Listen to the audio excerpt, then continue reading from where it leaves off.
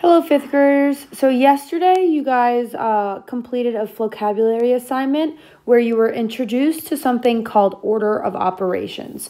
And basically what order of operations is the way that you solve an expression.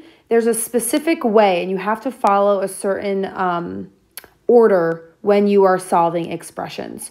So let's look at this example right here. It says two students evaluated the expression to the left and got two different answers. Neither student made a mistake in their calculations. So how did they get different results? Okay, so Rebecca solved this problem one way and Juan solved this problem a different way. Okay, so let's just review the order of operations that you guys talked about a little bit yesterday. The first thing to do is to do parentheses. Okay, so that's where that P comes in for parentheses. And then yesterday in the video, we talked about the E, which stands for exponents. So you do the exponents next. Then this big step, you multiply and divide left to right.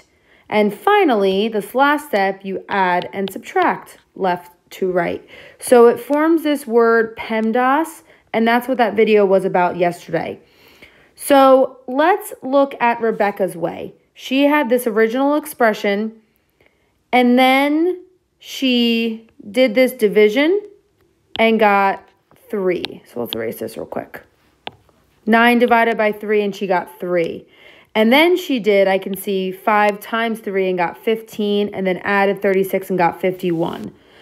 Juan, what he did, I could see that he added 36 and 9 first to get 45. And then he divided 45 by 3 to get 15. And then multiplied by 5 to get 75. Who followed the correct order of operations?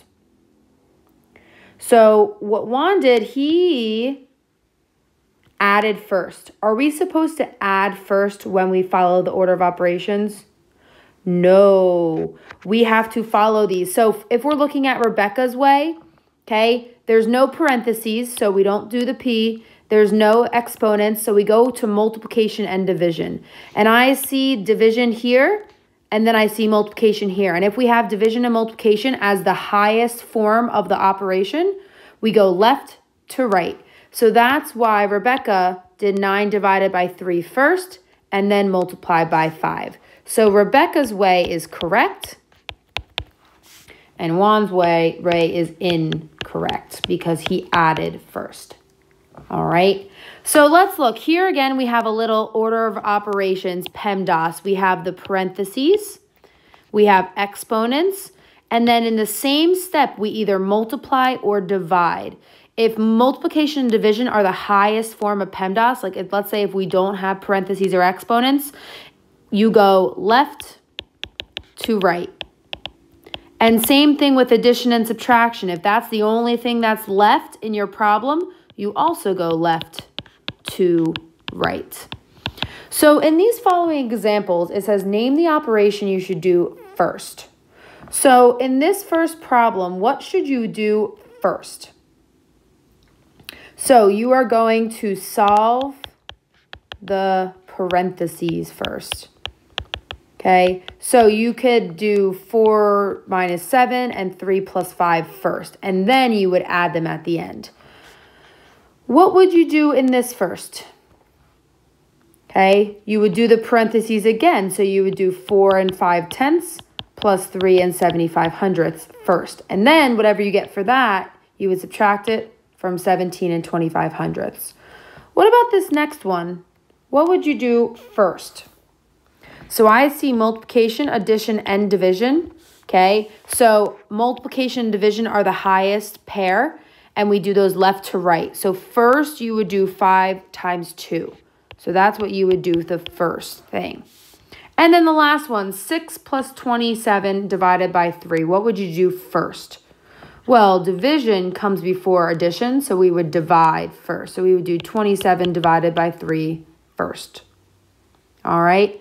So now this next part, what you guys are going to do is you are going to solve these problems, okay? Now, you can't really do this in your notes, So what I want you to do is to complete this on a scrap piece of paper. All right. So the first thing you are going to do is you are going to write down this expression. All right. And what is the first thing you are going to do with this expression?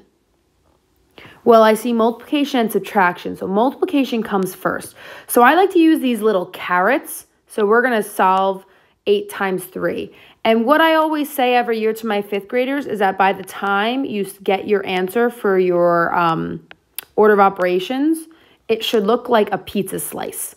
Okay, so it should go from big to small all the way at the bottom where you finally get your answer. So let's look at this problem. Okay, we're first going to do 8 times 6, okay, and that gives us 48. And then what we need to do is we need to rewrite everything that we haven't used yet. So we bring down the -4 and we bring down the times 3. And now we're going to start over again. You can already see going from this step to this step that our expression is getting tinier. Okay, so we have subtraction and we have multiplication. What should we do next? We should do the multiplication. Okay, so 4 times 3 is 12, and then rewrite everything that you have not used yet. Okay, and now the last step is just to subtract 48 minus 12. Okay, so that would be 48 minus 10 is 38, minus 2 more would be 36. Your final answer is 36.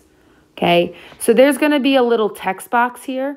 What you can do is you can write down your answer of 36 for that problem. But make sure that you're writing this on a scrap piece of paper. All right, let's look at this next one. 19 minus 5 in parentheses times 3 plus 4. What should we do first? We should solve the parentheses. So we do 19 minus 5, and that gives us 14. And then what we need to do is rewrite everything else that we have not touched yet. So bring it all down, the times 3 and the plus 4. Now what should we do? Now we're going to do the multiplication. So we multiply 14 times 3. You can do that on the side if you need. 4 times 3 is 12. 3 times 1 is 3, plus 1 is 4. So we get 42. And then bring down everything else that you haven't used yet. And then the very last step, the only other thing to do is to add. So 42 plus 4 is 46, and that is our final answer. All right, and then the next problem. All right, what are we going to do first for this problem? Remember, PEMDAS. So these two go together, and then these two go together.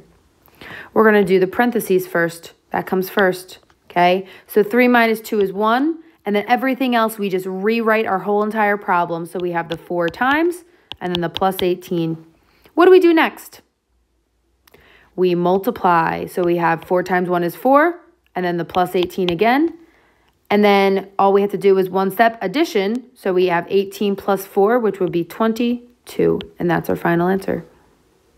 All right. Now let's look at this very last one. We have 2 times 9 plus 2 times 14 in parentheses. What do we do first?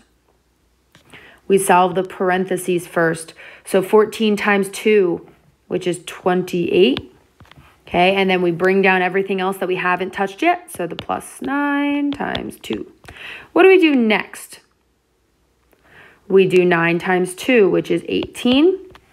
And then we have the plus 28. We just bring that down. And lastly, we just add 18 plus 28. There's only one other step. So we have 16, 2, 3, 4. So our final answer is 46. All right. So what you guys are going to do is there's going to be a Google form in your classroom, and it's going to be a couple of these order of operation problems. And you're going to solve these problems and tell me what you get as your final answer. Now, when you're solving these problems, what I'm going to say is to complete these problems on a scrap piece of paper and complete it just like we did here. You can see that all of these problems, if you were to trace an upside down triangle, they look like a little pizza slice because we start out big and every time we rewrite the problem again. So it's nice, neat, and organized. That just helps us so that we don't make any mistakes and we are able to keep everything organized and free of errors. All right. And then at the very end of the Google form, it's going to tell you to submit a picture of your work. So just make sure at the very end of that, on a scrap piece of paper, once you do all your work, submit a picture of that work on that Google form. All right. If you have any questions, boys and girls, please email me and have a wonderful day. Bye.